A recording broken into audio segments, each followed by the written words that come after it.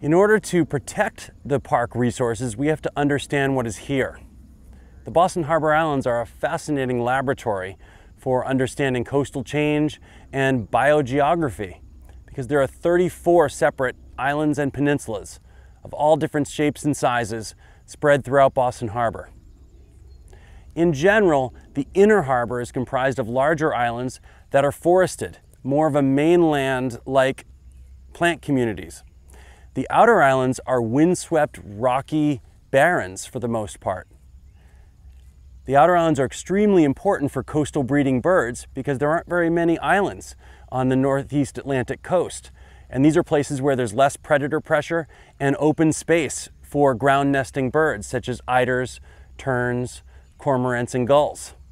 The inner islands support breeding bird colonies of wading birds such as herons and egrets that nest up in the trees in dense colonies.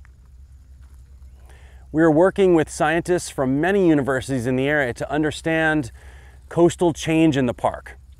With rising sea levels and changes in storm frequency and intensity, it's becoming increasingly important for us to understand where dramatic changes might occur in the park.